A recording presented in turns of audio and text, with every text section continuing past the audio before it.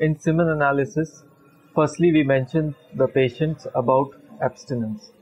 It is a very important factor to maintain at least 2 to 7 days of abstinence before a semen analysis.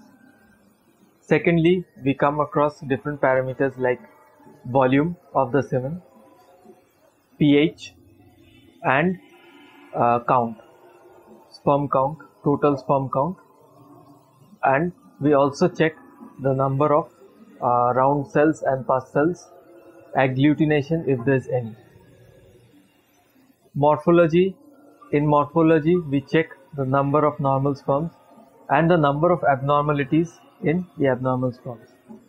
In vitality, we check the number of live and number of dead sperms in a ejaculate, in a slide.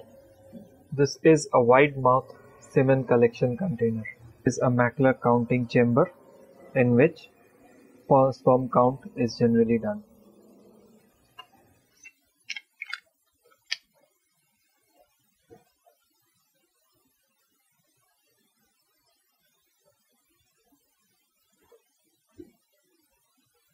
In analysis, we first check the liquefaction.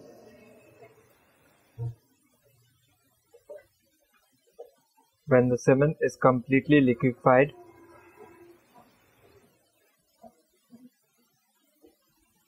count is taken.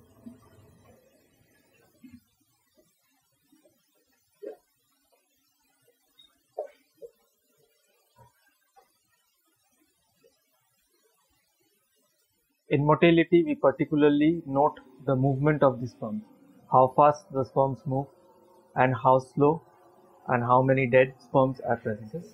We generally count the motile sperms, the sperms which are moving, and also the non-motile ones which are generally not moving. As soon as the semen is liquefied, the volume is noted. After taking the complete semen sample in a tube.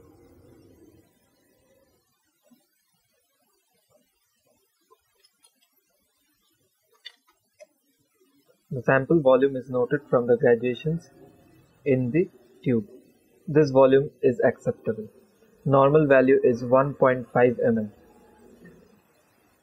In morphology, we note the structure of the sperm precisely, how the head looks, how the neck portion is, and how the tail looks like. This is a normal sperm with a good head, neck, and a tail perfectly alright. This is the sperm. We take the morphology of the sperm. The head is pear-shaped and the neck also has a defect. This sperm has a tail defect. It has a short coiled tail. In vitality, we come across the number of live and dead sperms in a semen analysis, in a semen ejaculate. This is a vitality slide.